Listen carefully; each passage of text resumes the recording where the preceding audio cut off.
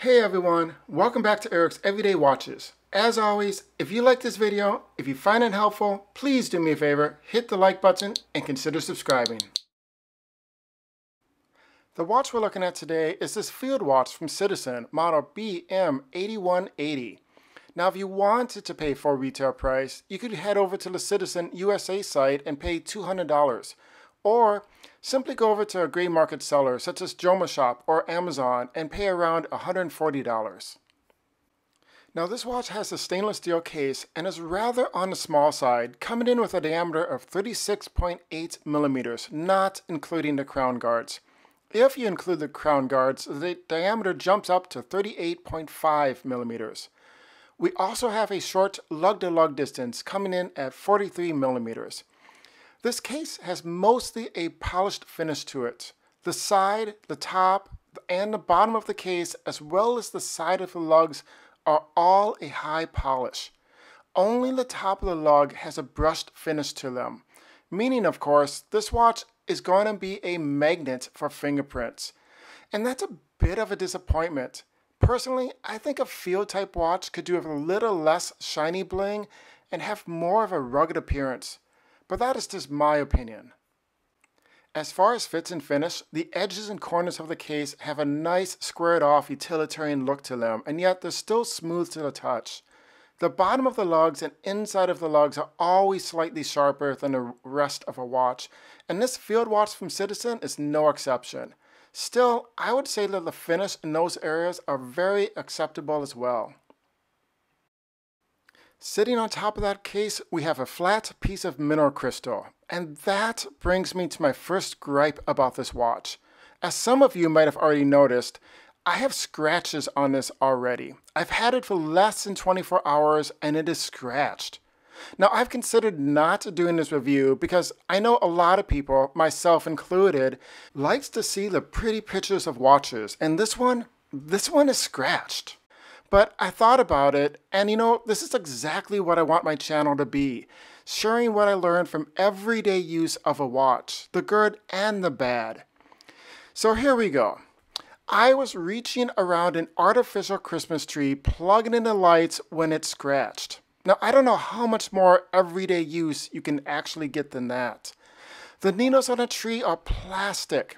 Now, albeit a hard plastic, but still, it's not like it's a wire brush or anything like that. So yeah, I'm extremely disappointed that it's scratched, and I'm also a little surprised. Unfortunately, it's not like I can compare the mineral crystal on this watch to a mineral crystal on another watch. It's not as if I was doing some sort of reaching around the artificial Christmas tree test that I do with all my watches.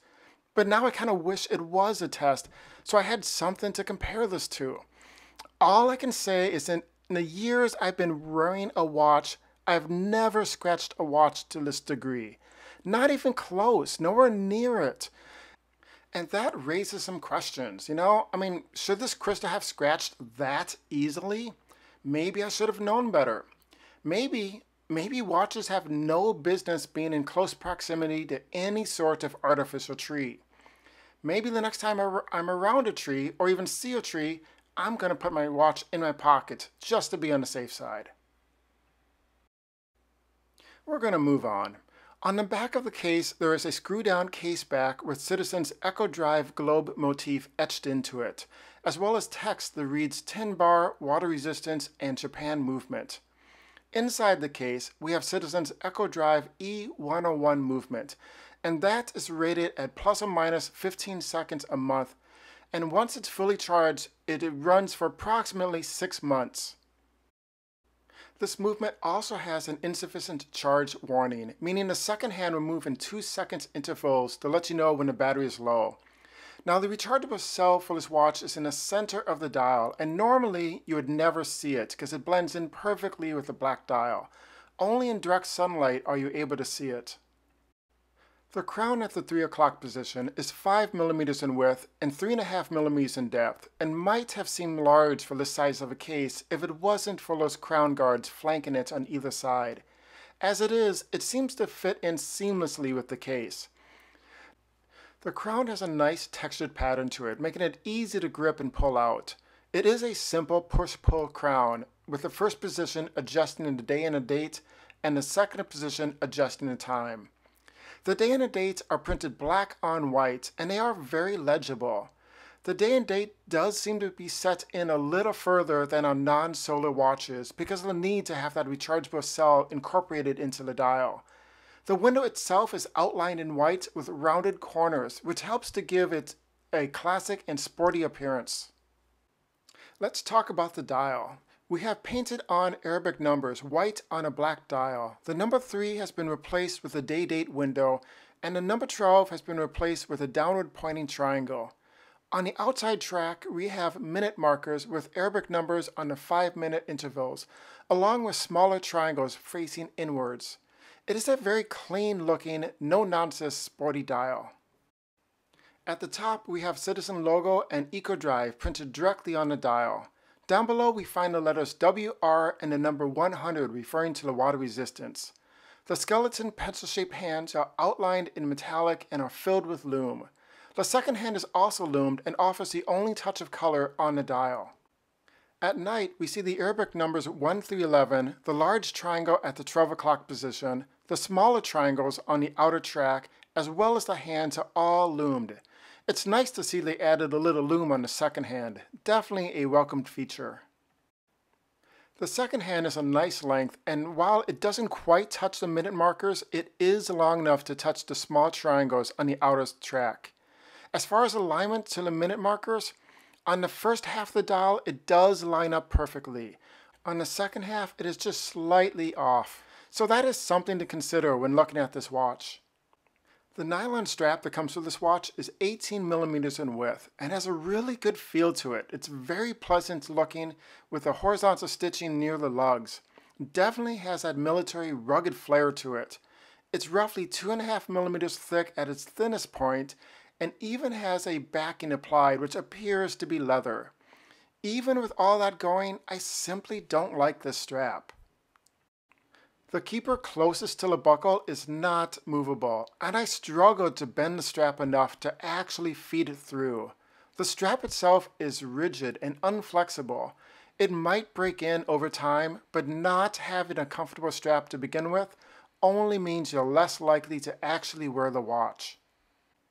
The rivets used instead of the normal adjustment holes looks fantastic, absolutely, hands down. But in everyday use, I had 2 issues with them.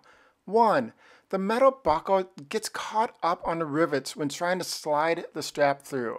Besides being a hassle every time you put the watch on, this is going to create hot spots or shiny spots on the matte gray rivets.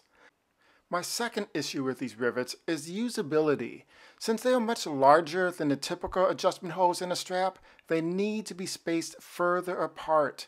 And this means I don't actually get a good fit on my 7-inch wrist. Even though there are 7 rivets in the strap, the watch is either too tight or a little too loose for me. So let's list out the specs for this watch. We got a mineral crystal, Citizen's E101 movement, a diameter of 38.5 millimeters, a thickness of 9.3 millimeters, lug width 18 millimeters, and a lug-to-lug distance of 43 millimeters. Finally, let's wrap up by going over the pros and cons. For pros, it is a solar watch using Citizen's E101 movement. It is highly legible both the time and the day date, and it is simply a good-looking dial. For cons, all that high polishing means there's going to be a lot of fingerprints to deal with. There is that mineral glass, obviously I had issues with it. If you decide to get it, beware of artificial trees. And the strap, it is just a little too rigid, and those rivets make it difficult to put the strap on. So here are my final thoughts. For $140, you're getting a good looking watch with a good movement inside and a good fit and finish from a manufacturer that's been around for a long time. For me personally, because of the experience I had with the mineral glass, I am going to scratch this one off my list.